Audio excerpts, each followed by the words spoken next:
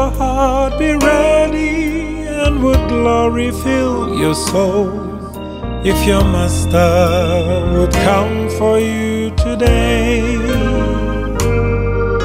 Is your life so full of duty that your Lord is crowded out? Do you neglect to study and to pray? Would your heart be ready, and would glory fill your soul if your master would come for you? Christian greetings to our viewers at home. We thank God for his mercies that have gathered us here together once again so that we can deliberate on his word. We have entered into the second month of the year. I am sure when the year started, we made some resolutions. Have we gone back to revisit them? I'm sure when the year started, we made some pledges to God. Have we gone back to revisit those pledges? Has our faith grown just a little bit? If not, while the year is still beginning, let's go back to God. Let's go back to the drawing board and find out the reason why God has kept us for yet another year. And we walk in his way and do that which he requires from us. Our lesson for today is lesson 6, from arrogance to destruction.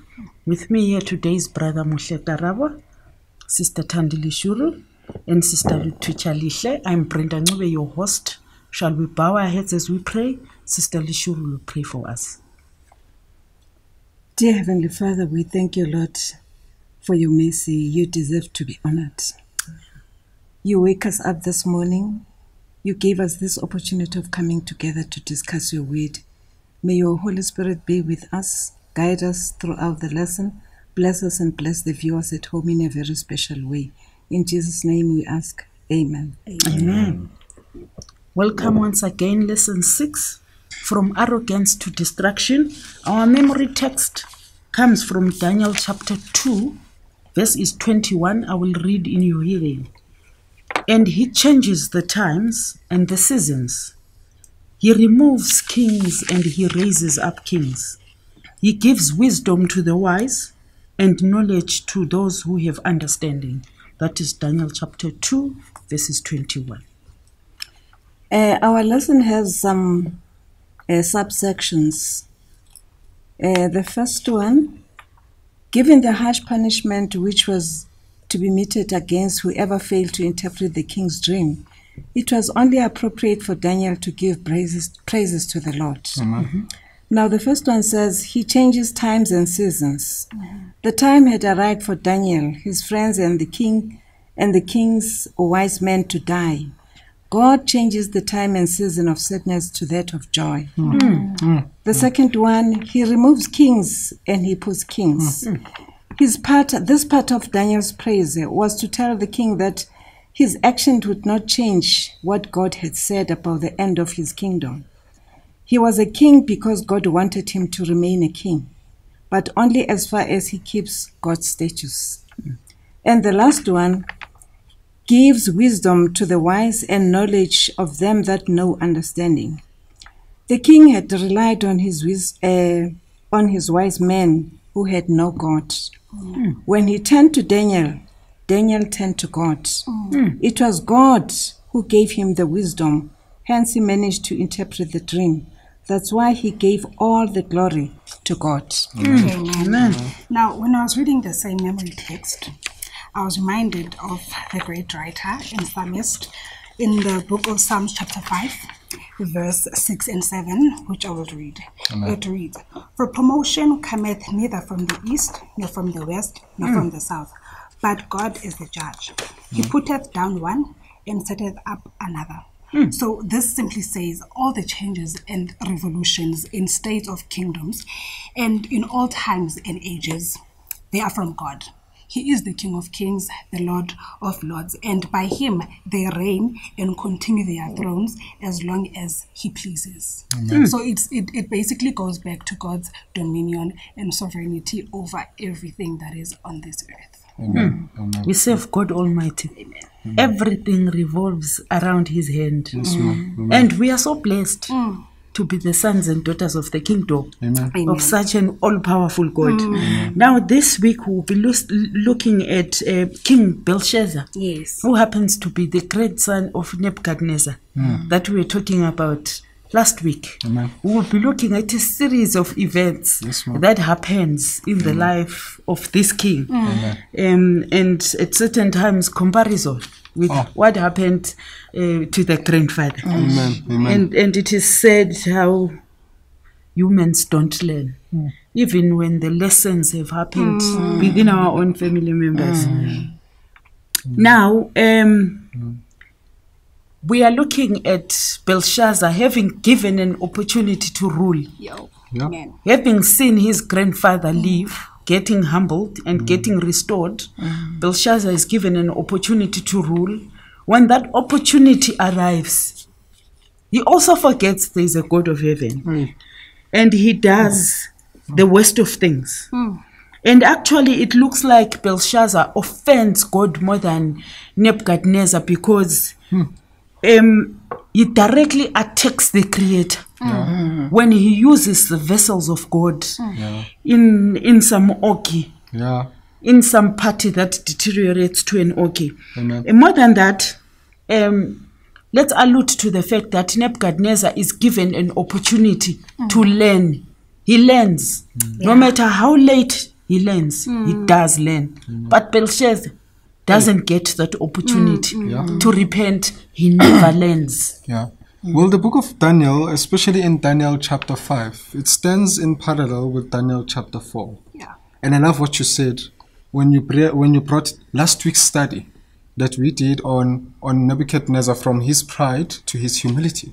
But when you look at the parallel chapter, which is now chapter 5, it says from arrogance to destruction. And I need us to observe the beauty in that. See, Nebuchadnezzar had pride, but he was humbled at the end of the day. His grandson is arrogant, but he's destroyed at the end of the day. And this says something about the level of arrogance and pride, that there comes a time where you resist the power of God.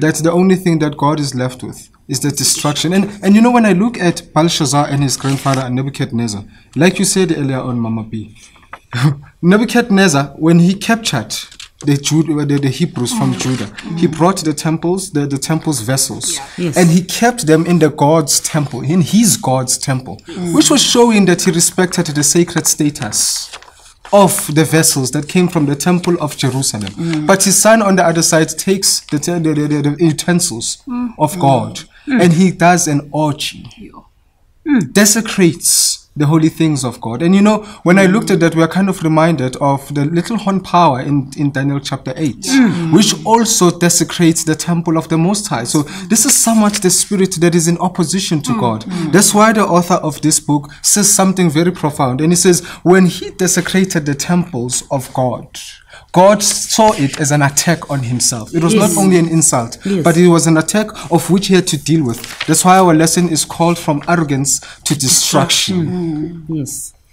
I think something that is very, that took my breath away is how Belshazzar's arrogance not only is directed to God, but he's neglecting the people in his city.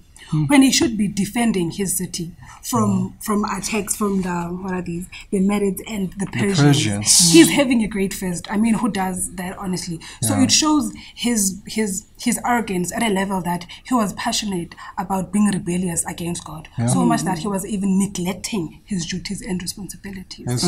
So in this lesson, we are looking at the night when Babylon the Great fell, and the interpretation of the dream that Daniel had given to King Nebuchadnezzar. Now, I want us to look at Belshazzar's feast. Yes, ma'am. Yes, ma'am. Let's look at it in depth, because this is the reason why Babylon fell. In fact, what I can say about this feast is that this was a great feast. And it is evident from the fact that prominent people, 1,000 of prominent people, were present in this feast. You know, when I read my lesson about this feast, I wanted to understand the feast very well. Yes, ma'am. It says Belshazzar orders this feast. It was a big celebration, which degenerated into an orgy. Now, I went to my dictionary. I wanted to understand what is this orgy or orgy. Yes, ma'am. It says it's a wild, uncontrolled party involving a lot of drinking and sexual activity. Yeah. It was a drinking spree. You know, glasses were flying. And those who wanted to do sex were involved in that activity. That is why, and he used in that type of feast, he used the sacred vessels from the temple, from the Jerusalem temple, in that type of feast. Hence the writing, the mysterious writing on the wall. And you know, Coco, once we're still there, when I look at Daniel chapter 5, and particularly verse 4, once we're still at the point where they're drinking from the holy utensils of God, it says they drank wine and praised the gods of gold, number 1, and of silver, and of brass, and of iron, and of wood, and of stone. Now, we are told by the historians that in Babylon they had a system of counting called a sexagist. Well, did I pronounce it well? Yes. All right. It says the Babylonians used the sexagesimal system, a system based on the number 60, in contrast with the decimal system that we use, which is based on the number 10. And we are told that looking at the different gods, they all count to 6. Yeah. The gods that they praised while drinking from the holy vessels of God's utensils. And the Bible and history says that these 6 gods represented the totality of the gods of Babylon. So they worshipped the fullness of their paganism while drinking from the holy cups of God, thus insulting and placing an attack on God himself, a high act of arrogance which deserves destruction. Not only that, you will notice that the elements that are being counted here, the 6 of them, are in the order of the statue of the golden statue. Yes. In the order, except for the wood. Yeah. That's where the clay is. Yes, yes. Furthermore, think about talking about this. Yes, it's in the correct order. Except correct order. for the Yes, wood. The wood is not there. Yeah. It's the It clay. The clay. Amen. Let us notice that Belshazzar and his people are worshipping the completeness of evil in the vessels of the completeness of God. Hence the creature fights God directly, the creator directly. Nebuchadnezzar's issue is postponed for 7 years. He's given grace for 7 years. Nebuchadnezzar. Belshazzar's issue is decided immediately. He is not given a moment longer, but his cup of iniquity fills immediately and destruction falls on him immediately. Maybe let me, before I go there, you will notice that Belshazzar's act is also compared to the woman in Revelation chapter 20, chapter 17, verses 4 to 6. Yes, ma'am. This woman is dressed in scarlet, and on her head it is written Babylon, mother of harlots, and all of that. She's drinking the blood of the saints. Drinking from the cup. You see, we are looking at the contrast here.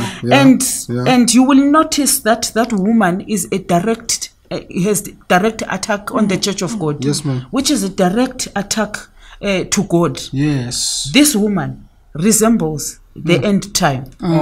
And Belshazzar resembles the then time, which simply means what happened to Belshazzar shall happen to everybody at the end time. We has followed in his footsteps. From the cup of iniquity will suffer the judgments of God, even in the last days, according to the book of Revelation. Yes, and then maybe the question we should be asking ourselves today is, have we handled the holy cups of God in an unholy manner?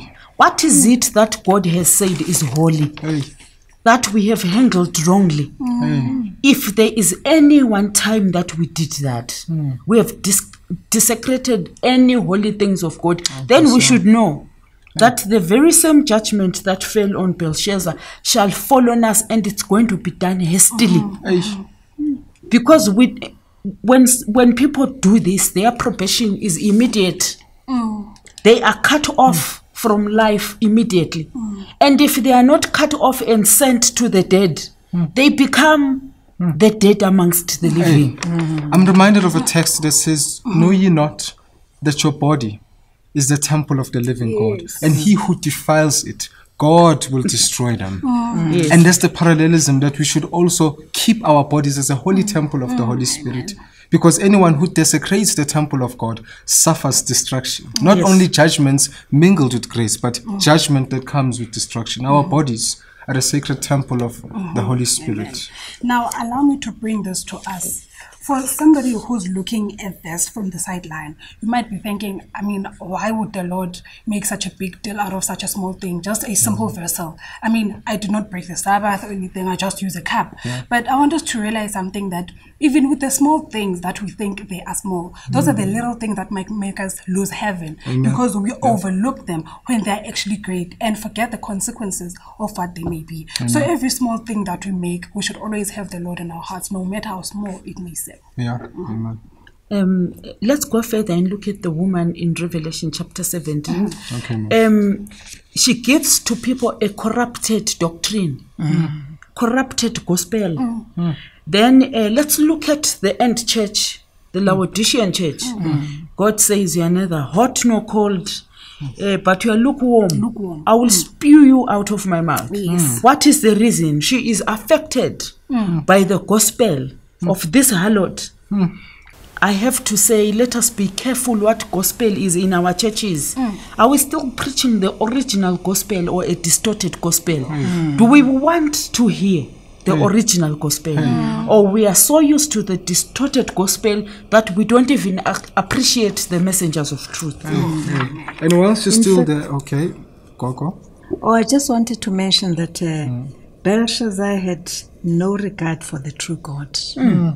If you analyze all the things that he did together with his friends in that orgy, it indicates to us that Belshazzar had no regard for the true God. And whilst on Mama B said something about the end time church and them drinking from the cup. Now when you look at Daniel chapter 5, it's a cup that is holy in front of God. But what is done and what is used to drink from the cup is corrupt. And in the last days, the woman will also have a glass, which is an illusion of the cup that Belshazzar is using. So that then says to me and you that the cup itself might have an origin from God and might appear Christian. But what is inside of the cup, the gospel, is distorted and it's polluted, it's poisonous. You know, and these are the parallels that I'm seeing from the text. Now the king and his wives and concubines and his entourage are enjoying the party, and those that were close to him. In their drunken stupor, suddenly an uninvited guest arrives, and it is a hand, and it rides on the wall. Now there's something that happens that is very striking here. The moment Belshazzar sees a hand writing on the wall, he is drunk, but suddenly he becomes sober. He realizes there is a problem here. Something has just happened. The writer says even his knees were knocking. He realizes there is a problem here, even when he is drunk. And we are told, I'm sorry, my sister. We are told that his face became pale. As the fingers of a man's hand wrote a message on the wall. He became sober. He became sober. And immediately after that, Belshazzar calls for his wise men and the Chaldeans to say, come and give me the interpretation of the writing on the wall. Now, I found a very interesting quote here. It says, on top of all his sins, then the king attempts to find wisdom in the wrong places. And that is something that we usually do. Once we have sinned, we are scared to, we're not even scared, we overlook what the Lord can do for us. And we go looking for solutions from people who didn't even create us. When we forget the verse that is in the first book of John, chapter 1, verse 7 and 8, where it says, if we confess our sins to him, he is just to forgive us. So this is something that Belshazzar didn't do, because once we find ourselves in trouble, it's difficult for us to go back to the Lord, and we forget His dominion over us. Amen. Amen. And another thing to add to what you have said, Lisa, it says here, He called for the wise men of Babylon to come and read and interpret, to give an interpretation of this mystery which was written on the wall. And we are told that this message was written in their own language. Yes. Aramaic. But they were not able to read it and to make sense of what is being said. And this might remind us of what the Lord speaks through the prophet Isaiah. Let us look at Isaiah 29, verse 14. Isaiah 29 verses 14. Yes. While we are still looking for Isaiah 29 verses 14, I want us to look at one other thing. Belshazzar does not only ask for the interpretation, he promises that whoever gives the interpretation shall receive certain gifts and shall be dead in the kingdom because his father was still alive. He says he gives these gifts so that he makes sure that whoever shall give the interpretation shall give the best interpretation. Purple clothing, a color worn by royalty in ancient times, a chain of gold, which is a sign of high social status, and the position of being the third in the kingdom, third ruler in the kingdom. So this is promised. Whoever is able to give the correct interpretation, this you shall receive. You can proceed, Mama. Okay. Amen. Therefore, behold, I will proceed to do a marvelous work among this people, even a marvelous work and a wonder. For the wisdom of their wise men shall perish, and the understanding of their prudent men shall be hidden. Amen. Something that I've noticed a lot in the book of Daniel is that whenever something happened, the kings tend to go to wrong people for wisdom, and forgetting that the Lord giveth wisdom. As it says in Proverbs 2 verse 6, that the Lord giveth wisdom, out of his mouth cometh knowledge and understanding. So this is something that they forgot. I pray that we may never forget that wisdom comes from God. So everything that we say is not from us, but it is from God. Even what we're doing at the moment is not from us. It is through God that we're actually able to do it. Amen. And back to the hand that wrote on the wall. We are told that it wrote in Aramaic. And the Chaldeans and the astrologers and the soothsayers and the king himself were Babylonians. And really the language that they used was the Aramaic language. But funny enough, they could not understand their own language that was written on the wall. Because the judgments were written by God. And with God, he reveals the things of the spirit to those who are foolish. And to those who are wise in the kingdom, they are confounded. And that is why his intelligence could not understand their own language that was written mysteriously by the hand of God. Why? Because God wanted to show them something, that he does not work with those who are high, but he works with those who are down and low. And we are told that Daniel at that time was not there. He was not consulted. He must have probably been 80 years by the time. He was an old rusty man. And the king is using new people, young people, a new panel.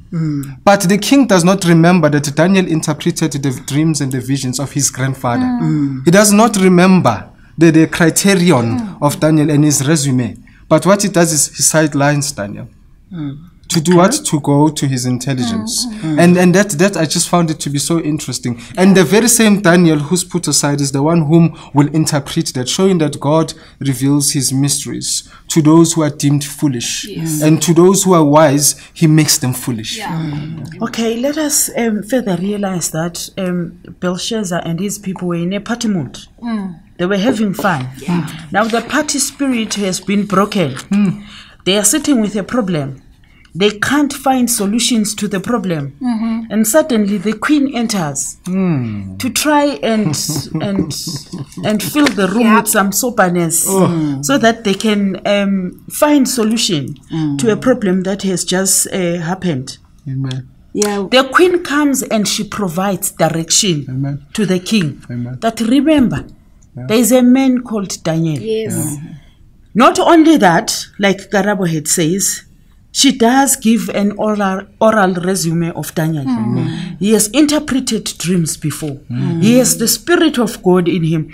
Notice Nebuchadnezzar. when Daniel interprets his first dreams, then he is put in charge of the magicians and the Chaldeans, and he is said to have the spirit of gods, and it's spelled with a small letter G.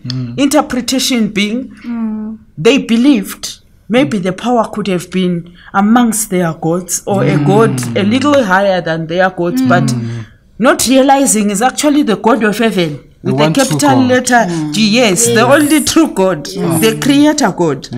Now the queen indicates to Belshazzar that he has the spirit of gods.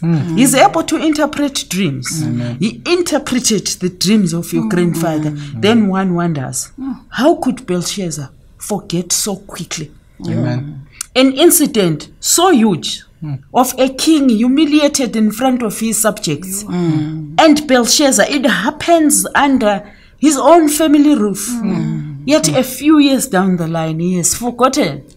And he's walking in a different path. And I like the voice of the Queen Mother. It says here, the words sound like a rebuke to Belshazzar for having ignored a person, the only person in the kingdom who can interpret mysterious writings. Just to add to what we have said, it was surprising why Belshazzar forgot about Daniel, because he knew what Daniel did during the time of Nebuchadnezzar. He did a good job interpreting Nebuchadnezzar's dream, but today he's having a problem. He forgets about Daniel. Actually, one of my favorite writers says, we can only fear the future if we have forgotten how the Lord has led us in the past.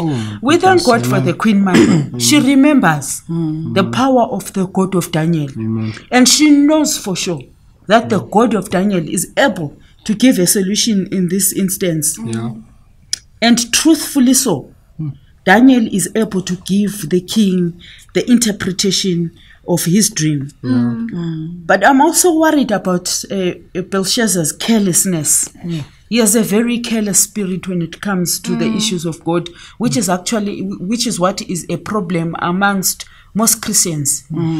We are accurate with everything else except the things of God. And then that should answer why we even arrive at church late. And when we arrive early, we want to sit at the back. And those who arrive late have no option but to sit in the front. That's how careless we take the things of God. So while we still have time, while the Holy Spirit still talks to us, then we should take advantage of such times and listen to the word of God. And not only that, gather strength for winter when we are in summer. So that when such things befall us, we remember that there is a God of heaven. In fact, we do not get a direct answer from the Bible why Belshazzar decided to ignore Daniel. There are a few assumptions here in the lesson that may be age-wise, because Daniel was now in his 80s, he was a pensioner, like myself, and the king may have also decided to ignore Daniel because he did not want to commit himself to Daniel's God. And now weighed and found wanting. Daniel is coming now with the interpretation. That king, you have been weighed and you have been found wanting. Let us notice one striking thing about Daniel. Daniel is offered a lot of these things. He has had the reward that comes with the person, that is given to the person who is able to interpret the dream. He refuses the reward. And then when he is done with the interpretation, he then accepts the reward. He's teaching the king a lesson. It is not what you offer that gives me the ability to interpret. But the God of heaven gives me the ability to interpret. If I receive what you have offered, it is not because I had the power to interpret or your gifts made me interpret, but the God of heaven made me interpret. I am only accepting this because you are a mere human being. That's all that you have to offer. But God has given me much more. That's why I can give you that which you can't give to me. Amen. In fact, that is a lesson to us. What Daniel is doing is showing us here that he knew about his priorities. Yes. And his character is teaching us a lot. Yeah.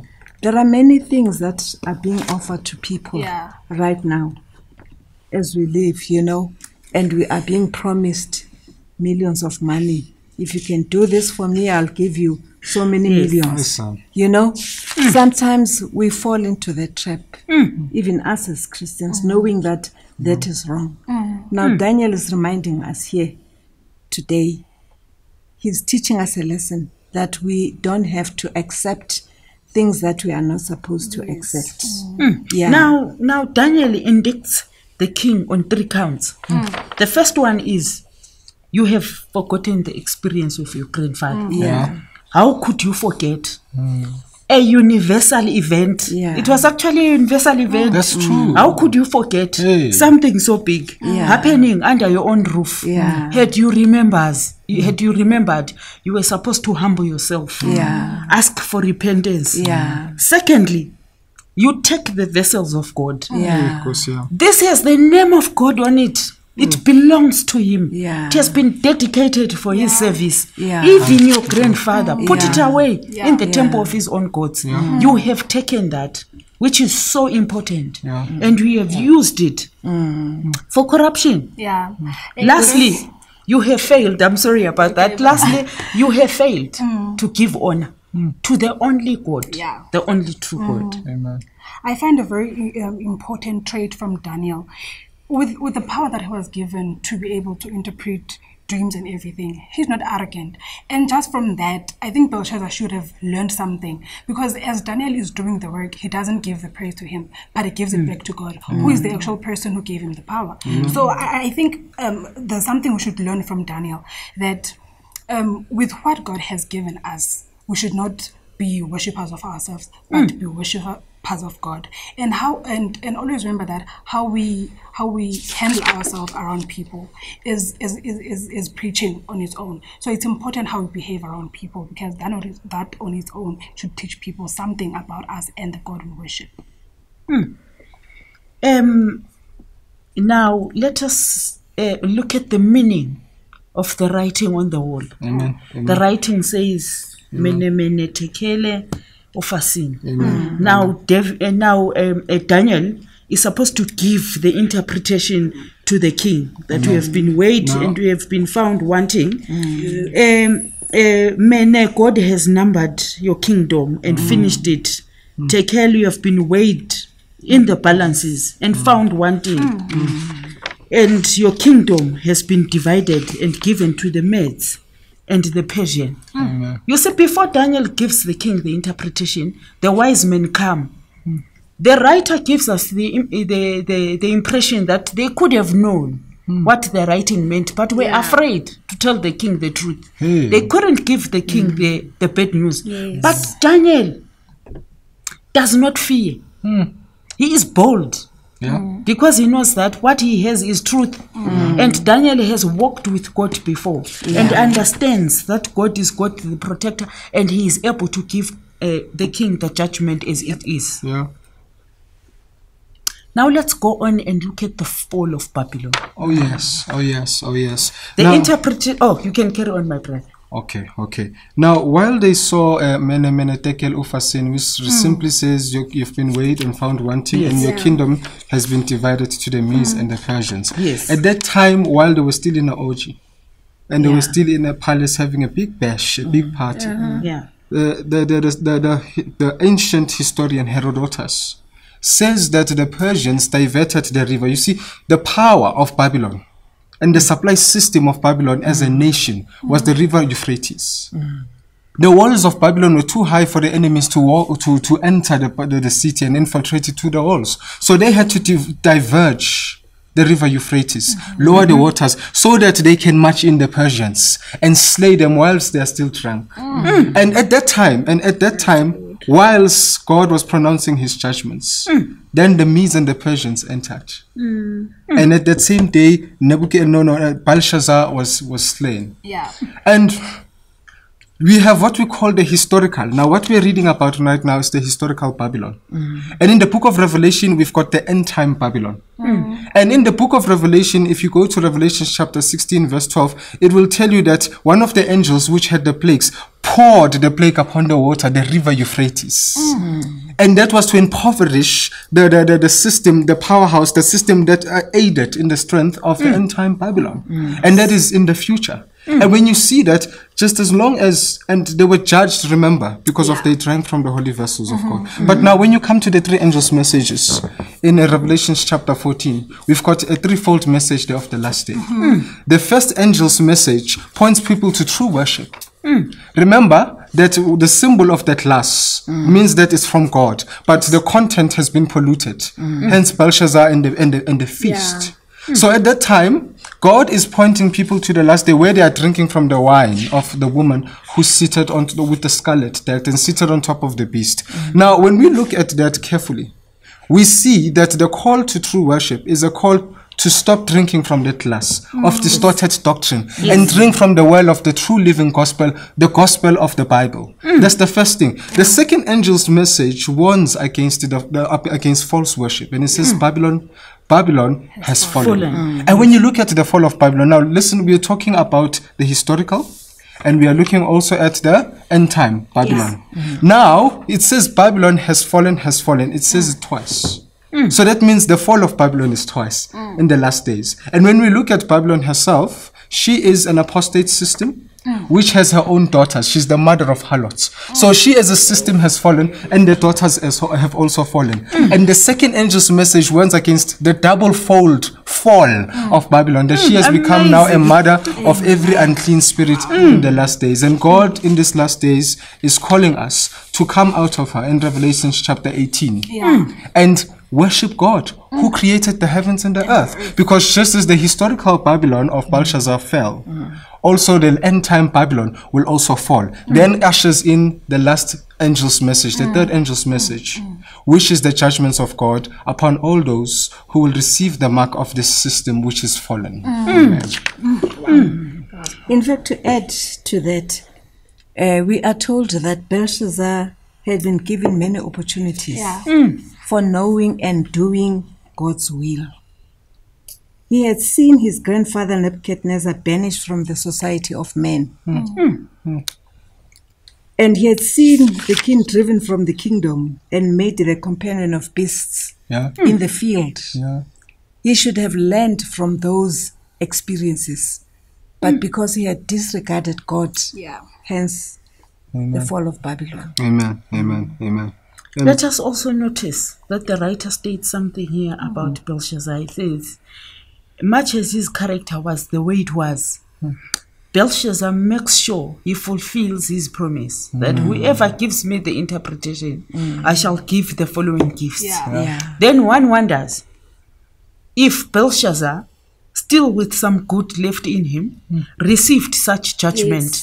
Then we should be thankful to God that judgment has been stayed from us. Because if we were to do self-introspection today, is there anything good that is left of the current Christians and the current church, or God is just being gracious? Mama mentioned something very interesting here. She says all the people who have been called to interpret the writing on the wall, they might have known what it meant, but they didn't come out and say it. But Daniel gets there and says it as it is. So it comes back to the end times today. We are warned in the Bible that when the end times come, people who will stand for the truth will be beheaded. And Revelation chapter 20 verse 4 says, all those who have been beheaded for his word will have a great reward that will be to live with God eternally. So what should we do then? It means we should truly follow God's commandments, that is to go out there and preach his word. Whatever happens, he is with us. Let us not fear. Let's have that godly spirit that leads us to say things as they are without fear, because the Lord is with us and he will surely reward us for it. Amen. Let's also look at the character of Belshazzar here. He is told the enemies have surrounded the city. His gates are closed. His walls are in place. The river is running in the city. He calls for a party. Let's look at it logically. It made a lot of sense for him to have a party. No one would go over his wall. The security Neither could anyone penetrate his wall, or could anyone open his gate. They say Babylon had so much supply of food that it could take them years Even if the enemy chose to camp outside their walls for years, they had so much supply inside. The city. They didn't fear anything. So the only thing they needed to do was to close their gates. Then they stay inside, enjoy the supplies that they've been keeping. The water is there in the city. So he had no reason to worry. This is a huge warning for the end time church. Self-sufficiency. We sit back and relax when the enemy is regrouping. Just when we think we know what we are doing, the enemy attacks on us, and then we'll be giving the very same cry that we've been warned about. Summer has passed and we have not been saved, and we don't even understand how we have not been saved when we were so sure we are inside and we are safe. Somebody says something about arrogance, and he makes an example about animals. When buffaloes are passing through the water, they run, and let's say a lion is there and wants to hunt one. Now what the lion will do is will go into the water, and as they pass through the water together, there will be this one that will want to walk alone because it's too high, and the enemy will push it towards the side and push it towards the side. That, no, I don't have to be with the other people because of arrogance and pride. And the more the devil singles you outside is the more vulnerable you are, because as a collective group, it's hard for him to come in. But he has to single out one of the animals. He knows that when you're on the side on your own, he can attack you. And that's what I see about pride and arrogance, that it's actually a strategy of the evil one of singling you out of God's protection, because God humbles the proud and uplifts the humble. So once he knows that your chest is up, he singles you outside, and then goes your salvation. So we should be very cautious of arrogance. We should be cautious as pride. We should love people and treat them with humility. And also let us notice that when we speak about end time, we are not speaking about something that's far-fetched, something that's in the future. We are living in the end time. Amen. So it is very imperative for us to learn and understand all these events that happen in Daniel and in Revelation. If we don't, we'll be overtaken by events. Just when we think the events are still going to happen, we could realize they've happened. Probation has closed. We have been left out, and we don't understand how. When we thought we knew everything, everything was in our fingertips. Just to summarize this lesson, our viewers at home, let us notice that Belshazzar is so disobedient that finally his cup fills. Let us look at how your cup gets full. Let us look at the full cup principle. When one is born, an empty cup stands between you and God. When you sin, you gradually fill the cup, bit by bit. When you go back to God and repent, like Nineveh, God takes all the contents of the cup and he throws them away. Absolutely. And the cup remains empty again. And he puts the cup between you and himself. And we go back to our sins and gradually fill the cup. And when the cup finally is full to capacity, God turns his back. Probation on that particular individual is closed. When God turns his back on you, there is no one who can intercede on your behalf. A few things happen to you. It's either you die, and when God wants you dead, he comes down himself personally, like he did to Sodom and Gomorrah. Or he sends a fellow sinner, like he did to the Israelites. Or he lets you walk amongst the living when you are already dead. Let us take heed then that we don't fall into these traps. God has created for us escape routes. Let's take advantage of those escape routes and prepare for his coming kingdom. He who decides to remain has head and decided not to choose right. Those who have chosen right, let the name of the Lord be praised. Our lesson for next week is lesson 7, and the title for the lesson is From the Lion's Den to the Angel's Den. May the Lord richly bless you and keep you till we meet again. Sister Lisha will close in prayer. Shall we close our eyes? Our kind and loving Father, Lord, your word has been spoken, the seed has been sown, Lord. Please, Lord, water it, not only to the viewers at home, but even with us, Lord. May we not only be the ones who are sending you a message and yet we're doing contrary to it. Dear Lord, please be with us all the times, Lord, and Please depart with us as we're about to leave this place, and bless our viewers at home, bless their families, and If keep your them under your wings till you come master again. In the wonderful name of us, and come Christ, I pray. Amen. Amen. Is your life so full of duty that your Lord is crowded out? Do you neglect to study and to pray? Would your heart be ready, and would glory fill your soul if your master would come for you today?